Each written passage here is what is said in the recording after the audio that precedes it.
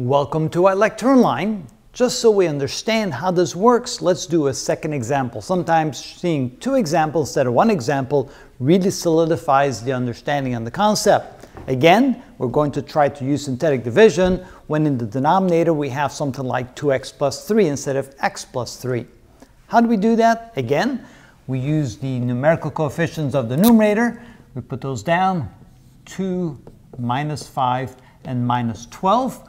We draw a line like this. Now here we're going to put in the root made up from the denominator. What makes the denominator equal to 0? So we have 2x plus 3 equals 0, 2x equals minus 3, or x equals minus 3 over 2. And that's the number that goes over here, minus 3 over 2.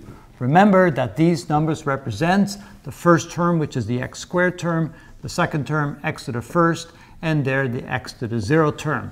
Now we draw a line, and again we follow the very same process that we always do with synthetic division. We drop down the first number, then we multiply the minus 3 over 2 times 2, which gives us, let's see, 2 divided by 2 is 0. That gives us minus 3. So minus 3 over 2 times 2, the 2's cancel out, we get minus 3. We add those together, that gives us a minus 8. Minus 3 over 2 times minus 8, that gives us a positive 12. We add those together, we get 0, which means we get a 0 remainder. Which means that we have an exact factor for this.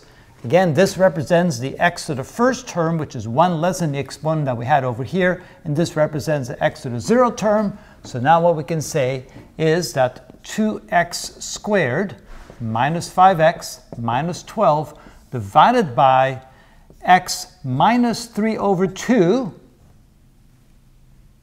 Actually, it's x plus 3 over 2 because that's the root, so we need to use the x plus 3 over 2.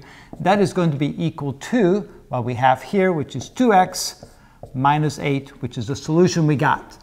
Now when we cross multiply, we get 2x squared minus 5x minus 12 is equal to 2x minus 8 multiplied times x plus 3 over 2.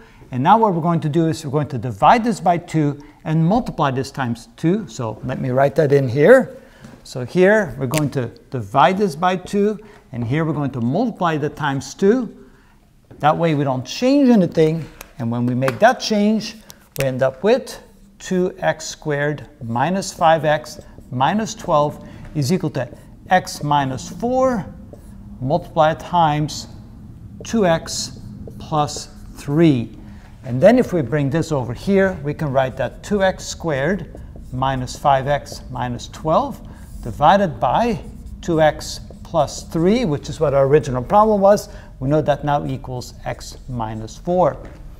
And just to show you that that's really what we're doing here is factoring, let's try to factor this quantity here by using the FOIL method. So to get 2, we can either have 2, 1, or 1 and 2.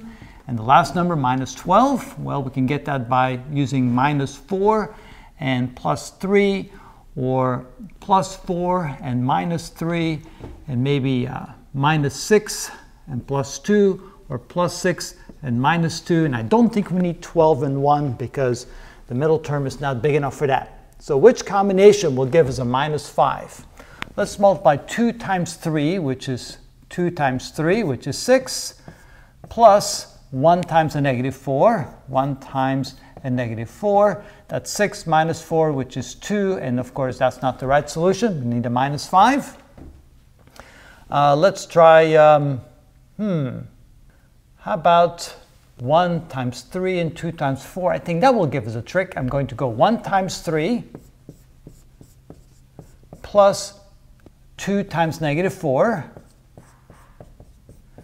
That is equal to 3 minus 8, which is minus 5, which is the middle term that I got. So I got the right solution, which I found by using these two numbers and by using these two numbers. And so that means that my polynomial 2x squared minus 5x minus 12 is equal to 1x minus 4